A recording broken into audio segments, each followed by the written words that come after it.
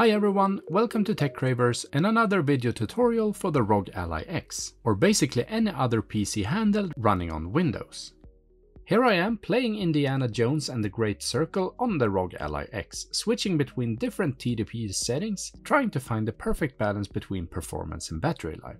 Right now I'm running it in turbo mode, 30 watts, plugged in, and I'm getting a pretty stable 35 to 36 frames per second. Not bad at all for a handheld like this, but here's the thing. It's kind of bulky.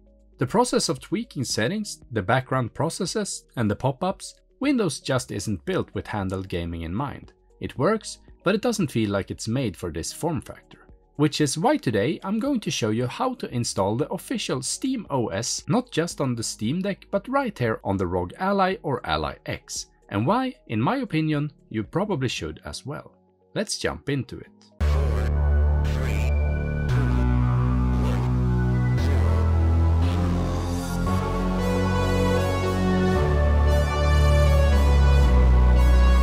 First off, the only thing you need to have ready is a USB stick. Any brand or model you prefer, but I recommend using a high quality USB drive, preferably one with good read and write speeds. That's going to make things faster and smoother during the installation, and you'll see why exactly that matters a bit later in this video. I'm using a USB-A stick here, which works totally fine, but just keep in mind that the ROG Ally only has a USB-C port, so you need an USB-A to USB-C adapter if you're going that route. You can technically do this next part directly on your ROG Ally, but I strongly recommend using a regular computer if you have one. It's just faster and a bit more stable. Start by heading to the first link in the video description. That will take you to Valve's official SteamOS recovery and installation page. Scroll all the way down until you reach the section labeled ROG Ally and click on the link that says Install SteamOS on your device. From there, look under the section called Re-image and install SteamOS and click the link that says Download the recovery image. Check the little box to accept the terms and then hit the green download button to start downloading the image file.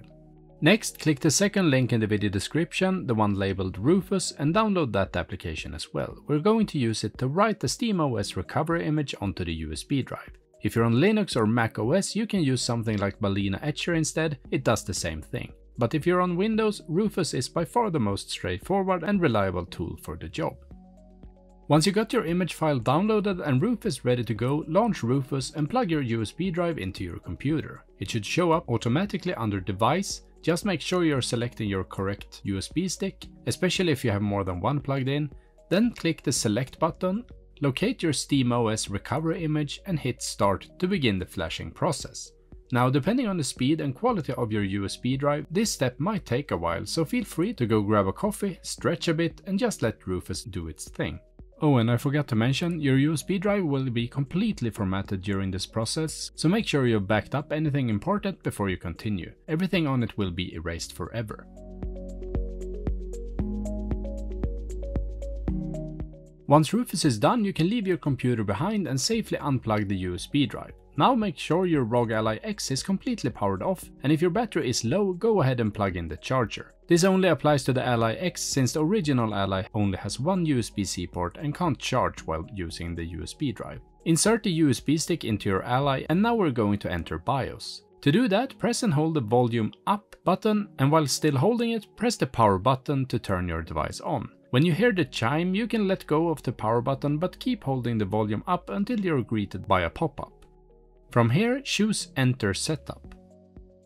And this will take you into the BIOS settings. From here, press Y on your ROG Ally to enter Advanced mode. Next, tap the D-pad to the right to navigate over to the Security tab. From there, scroll down to Secure Boot, and then set Secure Boot Control to Disabled.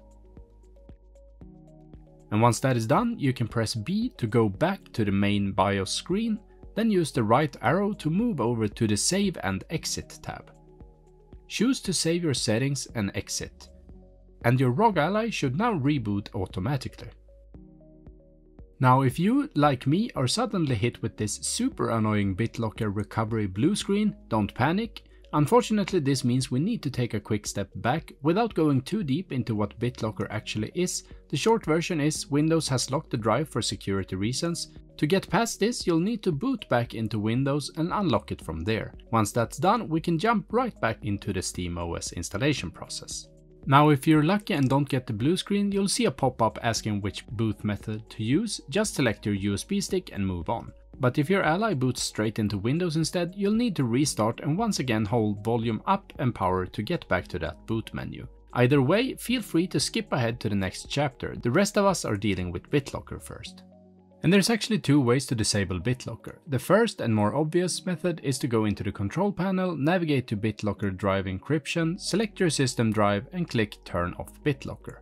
But I'm going to show you the longer way, because it's more reliable and tends to work better on handhelds like the Ally. Start by clicking the magnifying glass and search for PowerShell. Right click it and choose Run as Administrator. Once it opens, type in manage-bde space minus status. This will show you the current encryption status for all your drives. Find your system drive, usually labeled with the letter C, and check that it says protection on. That's BitLocker doing its thing. Now to turn it off, type this command: disable-BitLocker space minus MountPoint quote C colon quote. Of course, replace C with whatever your system driver letter is, if it's different. So as you can see on the right side of the PowerShell window, protection is now listed as off. But to fully remove BitLocker and decrypt the drive, there's one final command you need to run. So type in manage-bde space minus off space C colon, or replace C with your actual drive letter if it's different, and then hit enter. This will begin the decryption process, and once that is done, BitLocker will be fully disabled.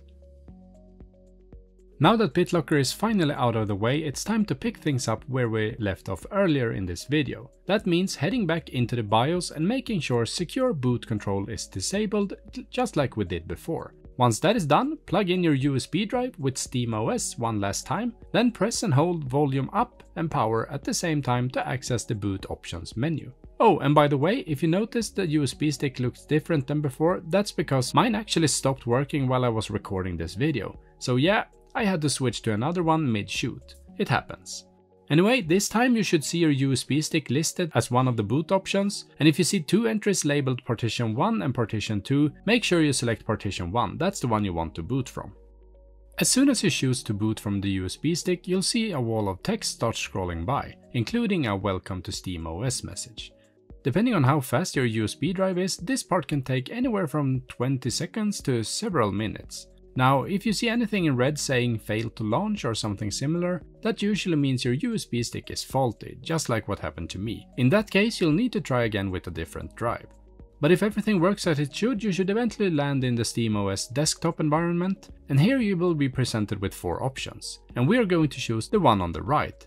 That's the option that completely wipes your internal drive and installs SteamOS from scratch. So yes, this is the point of no return. Once you hit install, there's no undo. Make absolutely sure you're ready to say goodbye to Windows. And once you confirm the install, SteamOS will begin installing for real. No returning back now.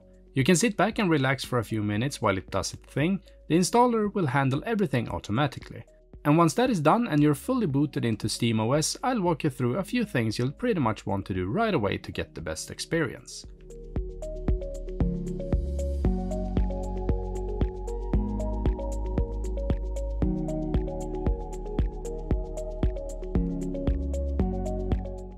Once you reach this familiar Steam login screen, just sign in with your regular Steam credentials, or if you prefer, use the QR code with the Steam mobile app to log in quickly and securely.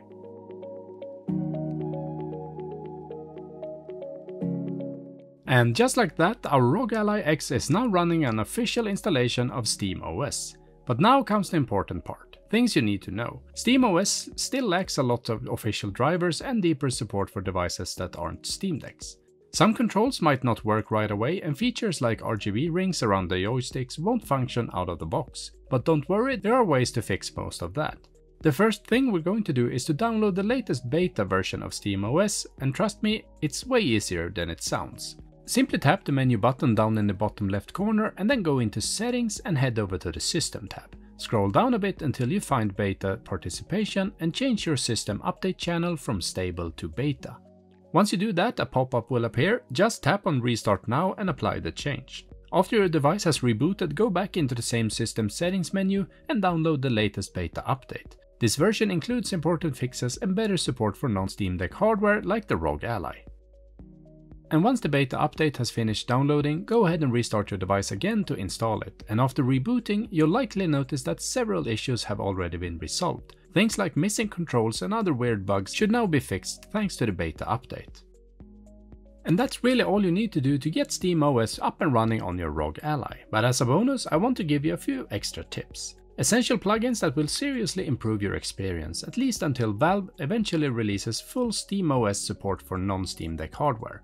The first thing you should do from desktop mode on your ROG Ally is to head over to Decky Loader's website. Click the download button and install it right away. Decky Loader is an add-on or plugin loader for SteamOS, and it lets you install and use small tools that enhance or tweak your system in really useful ways. Once it's installed, you can access it by opening the Quick Access menu on your ROG Ally and scroll all the way down to the icon that looks like a wall plug. From there, you'll be able to browse and install some of my favorite plugins, simply by tapping the house icon at the top. And the first one you should download is called SimpleDeckyTDP. This one allows you to tweak your TDP settings far beyond what SteamOS lets you do by default. As you probably know, the ROG Ally can run up to 30 watts TDP, but SteamOS out of the box only lets you go up to 15. With SimpleDeckyTDP installed, you get full control over power settings just like you would in Windows. The next plugin you should grab is HueSync. This one lets you take control over the RGB rings around your joysticks, which by default turns off completely once you installed SteamOS. Now maybe some of you don't really care about RGB lighting, but personally I think it's fun to be able to customize it and bring a bit of flair back to the device.